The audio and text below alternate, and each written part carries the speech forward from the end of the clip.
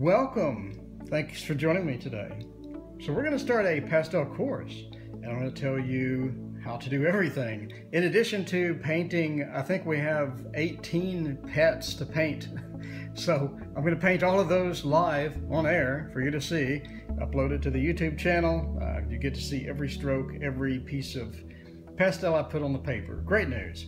So for now, let's talk about color theory, and let's talk about how to do colors in pets. All right, so I have a lot of good news actually in this realm, because if you go to Google Images, if you go to a pet park, if you go anywhere where you have a lot of dogs and cats, you're going to see that there's not a lot of color variation in those pets. It's just not there. Of course, you're going to have outliers. Let's say someone has a pet toucan, with a big green beak or something like that. But I mean, for the most part, you're only looking at 4 to 5 different colors. And let's go through those real quick. So before we do that, let's go to Google Images and search for dog, for example. And as you can see, you have a lot of this tan, kind of a desaturated yellowish brown. And I call that butterscotch, named after the great American pastel color.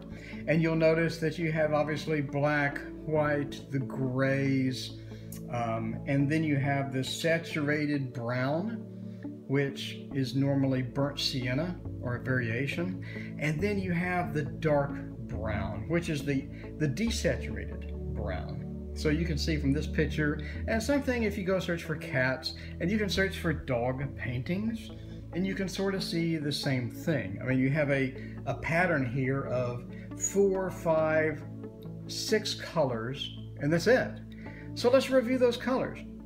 All right, for the first color I want to do is burnt sienna. And burnt sienna is extremely popular. You can get this with acrylic, watercolor. You can get this any old way you want.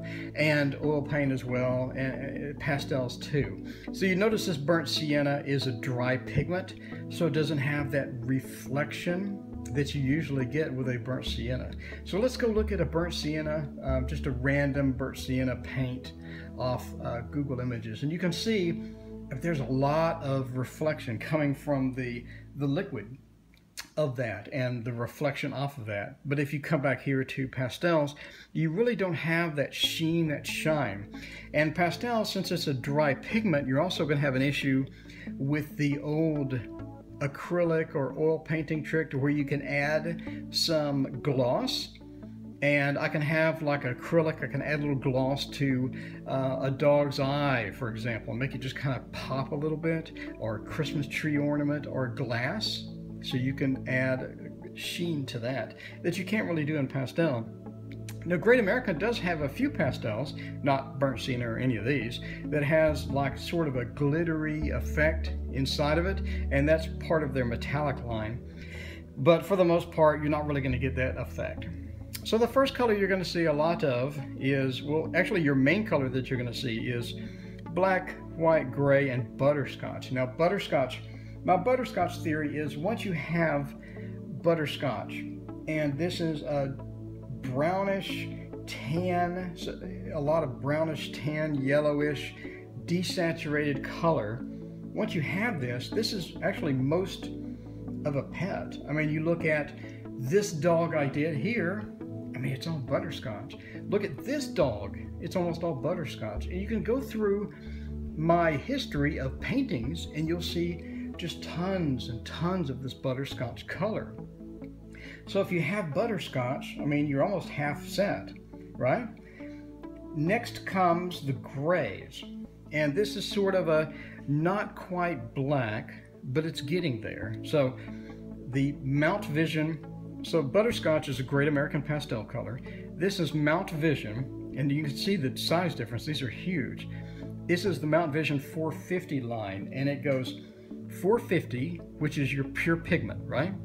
451, they add a little bit of white. 452, 453, 454, and it goes all the way to 461. So there's 11 gradations, starting from dark gray all the way into almost white. So it's a nice range of colors that will get you where you need to be on your pet. I just did a pet with a marble table that he was kind of propped up against the marble table, and on there I used 450, 451, and 455, I think. So I used 3, and it looks realistic. I just went over with a pencil after to give it the detail, but it looks realistic. You can do a lot with just a good range of grays. So now let's talk about the burnt sienna. So this is probably the next most popular color you're going to see on pets, especially dogs. Of course, you don't really see a lot of burnt sienna cats, right? So a lot of dogs will have this highly saturated brownish red. It's almost trending towards orange.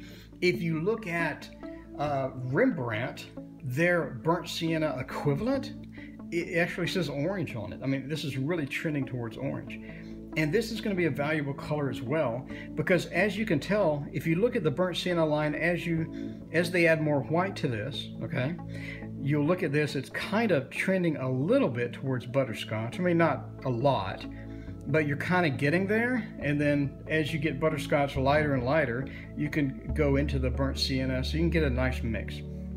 So the last color, other than black and white, I want to talk about is dark brown. So this is a desaturated brown, and dark brown lives up to its name. I mean, you have almost black here. If you look at this compared to the gray, it looks really similar. But when you put this down on the paper, and for your base coats, it's nice and soft. It goes on the paper. You get that really, really dark brown color. It really pops. So this is a desaturated brown. So now when I say desaturated, let's look at the color wheel real quick. I'm going to bore you with a lot of color theory. Can you tell I left the color wheel on the table while I was cutting my papers?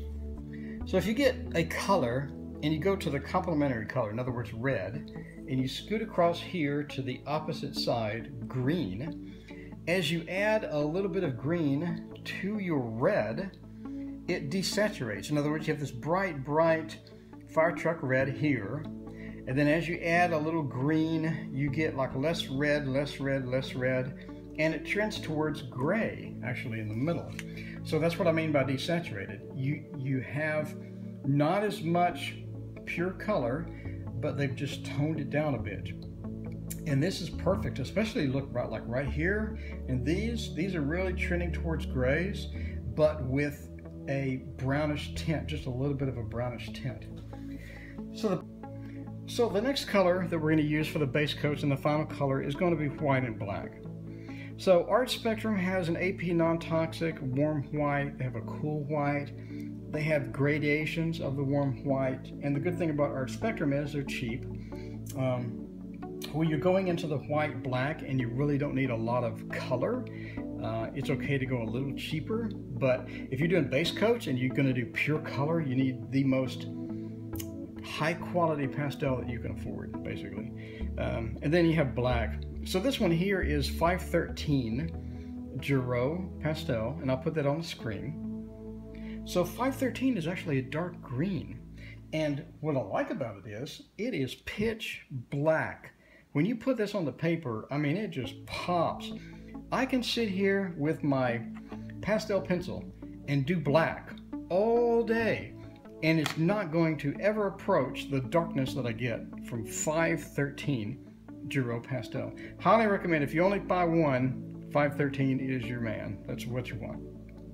So now, in addition, now that you have your base coats done and you use your soft pastels, you need a couple of pencils.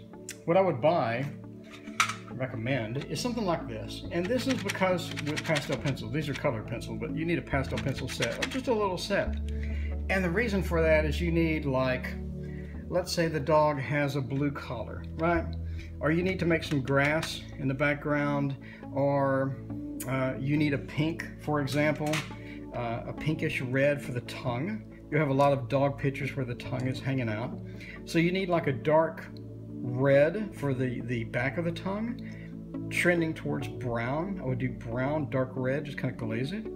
And then as you trend towards the front of the tongue where more light is hitting it, I would go with like a pink. So I would go dark red, middle ground, and a pink. And these are Carbothello pencils. And good news, Carbothello pencils are only like $1. So this is like a darker red.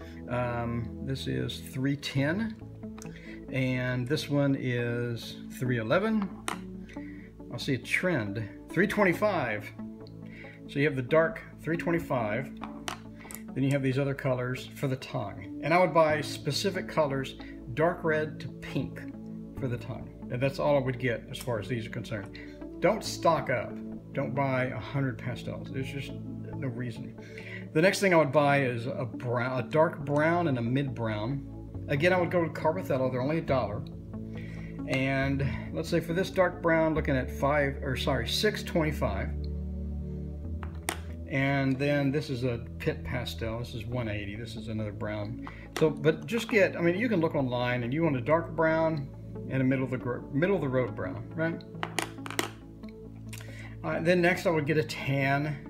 You're gonna get a lot of tan. And the tan sort of matches like a dark butterscotch color.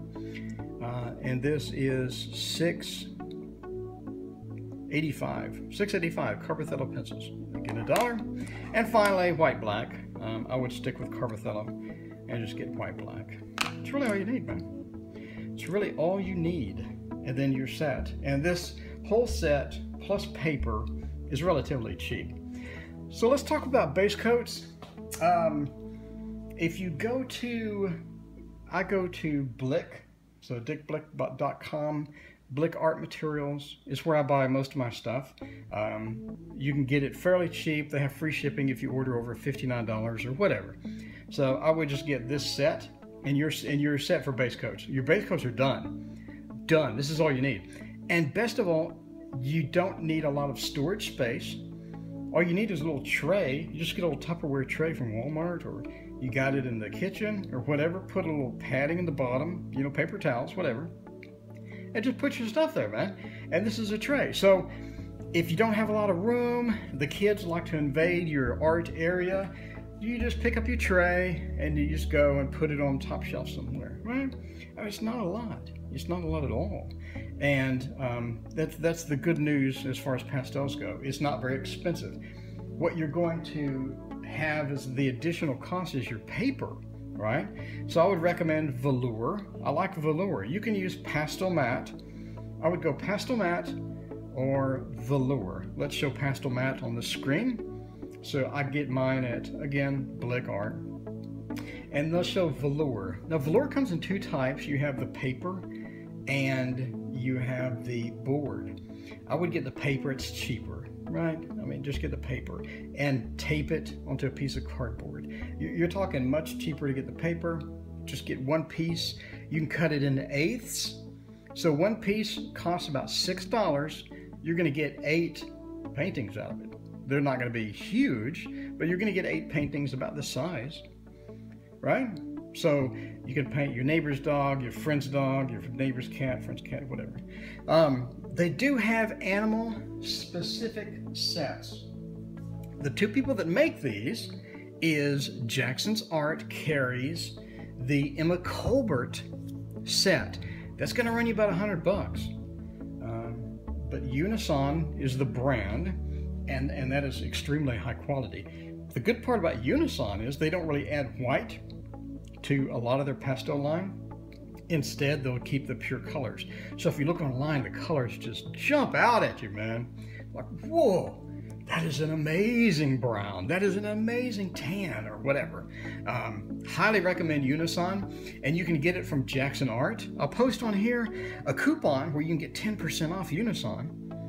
Any set that you want, and the shipping is not that bad. Shipping is for the United States, the shipping is only like $5, right? Like $5 to $7, depending on how much you load up. So it's really good, man. It's really cheap. Go to Blick, get your Great American. Blick, get your Mount Vision. If you wanted to go Unison, you get these same colors in Unison from Jackson's Art in the UK. Get it shipped to you for $5 to $7. And use the 10% coupon. You're saving a lot. Unison's only like $2.70 each. Under $3 per. It's not a bad set. Or you can get the set. You can get the Emma Colbert set, or you can get the set from Great American. So Great American set's a little more So again, these sets include a lot of colors that I don't have in mine. But again, I've done about 1,000 paintings, and I can make do with this. So I know some of you are asking, like, well, what if I need that burnt sienna like this, but I need it much lighter? Okay, you get it and you lightly rub it. You don't push very hard, and you get a really, really light burnt sienna. Or get your burnt sienna, you put it on, and then you glaze it with a little white pencil. You don't mash with a white pencil really hard. You just want to glaze it just to get a little lighter with the pencil. Same thing with the black, you can do that. You can do butterscotch, and you need to be a little more brown. Get your medium brown, just kind of glaze it. So all you're doing by glazing is lightly pressing it, and the pastel dust will fall off a little bit at a time, and you'll get a nice effect. So that's really my overall summary of colors, right? What colors you need to do pets. This is going to be your base coat, and this is going to be your details. And other than this, you don't really need anything. You'll see me occasionally use a different color, and that's just because I have the color.